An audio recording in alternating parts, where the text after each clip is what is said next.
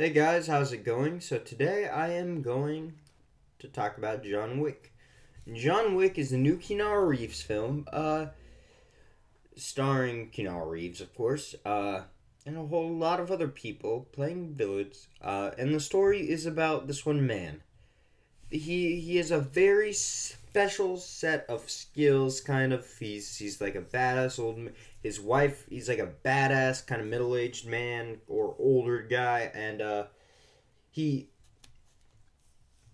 and his wife died, and his wife got him a puppy as her dying wish. His wife died of cancer or something. Uh, and then he got this cute little puppy, probably the cutest puppy you'll ever see on screen. And yeah, the puppy just so then he gets in with some German mobsters that have something to do with his old work.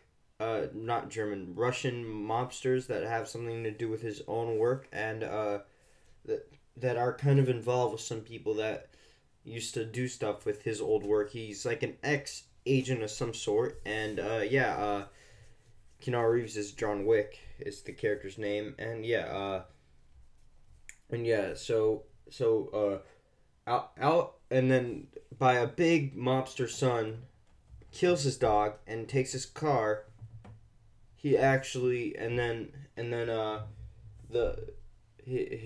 this mob guy's son, played by Alfie Allen, aka Theon Greyjoy from Game of Thrones, and then the mobster is kind of like pissed at his son, and then also after some stuff, he's also out for John Wick as well. And the villain, the main villain is played by, I don't know his name, but he was the villain in Mission Impossible 4, Ghost Protocol, and what is it? Girl, and he was also in the Girl with the Dragon Tattoo original, which I have not seen. I've only seen the David Fincher North American version, and so I don't have much to say on him as an actor, except I thought he was okay as the villain in what's it called that, yeah.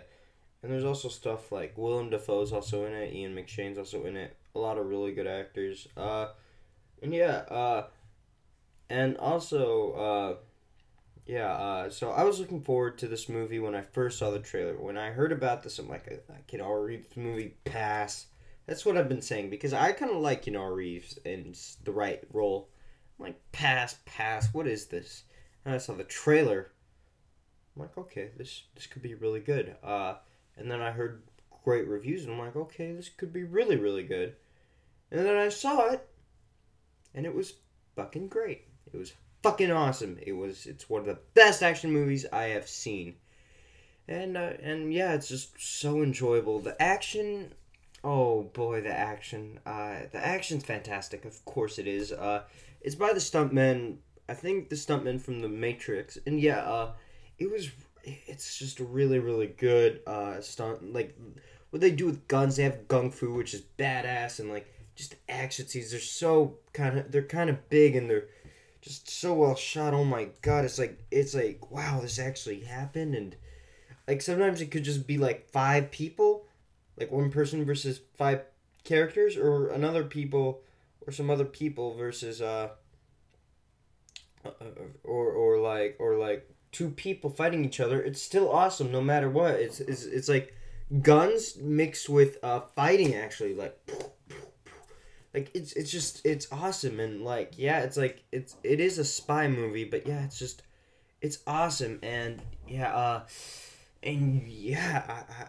love the action. Keanu Reeves is actually really good in this movie as this ex-FBI agent. You kind of feel for his character. He has really good stuff, and this is actually one of his best performances. But I thought this was really good.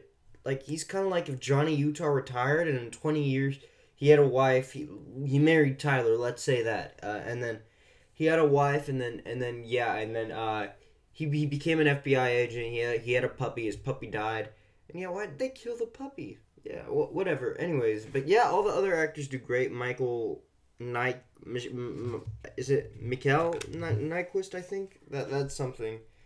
I think that's how you pronounce his name. I thought he did really, really good. So did Alfie Allen, who played his son, aka Theon Greyjoy. I thought did really good. This is one of the best non-Game of Thrones role I've seen him in. So I think he has some really good potential as an actor after this role. I think he could be great. Yeah. But also, yeah. And yeah, Willem Dafoe's awesome. He's Willem Dafoe. Ian McShane's really good. John Leguizamo has a small role, but still really, really good towards the beginning. And yeah, also I kind of like the underworld, the crime thing. Like it's a world of crime that is really interesting. Like it's like the criminals and stuff, and just they're all really interesting. They're not like well developed, but they're just really interesting people and really interesting and great actors to do this. And yeah, it's just a very interesting film, and that's what I could say. It's a very interesting action movie. All the villains are actually really good, and some of them aren't villains. I thought, wow, there were going to be a lot. Wow, that's too many villains. No, it's just one villain and it's just some other people, which was really good. And all these big actors, they did well. Like I said, Ian McShane, Willem Dafoe, they all did great. And yeah, I kind of like it. There's some really creative stuff that I don't want to spoil. There's this one thing that has to do with coins, which is pretty creative. There's this one hotel, which is pretty cool. There's this one nightclub scene, which, oh my god. Like, this was my face throughout all the action scenes. Yeah, this is one of the best action movies I've seen this year. Probably the second best next to The Raid 2, because that was, oh boy, that was just awesome. But this is pretty damn close to it, and it is pretty fucking fantastic, and I'm going to give it an A. It is the best action movie I've seen. It's really good. It has some problems here and there, but I just enjoyed it so much that it's really good, and it also kind of has a dark sense of humor, kind of, which I kind of like. Yeah, I recommend. I definitely recommend seeing this, and yeah, that's my review. Like, subscribe, and bye bye.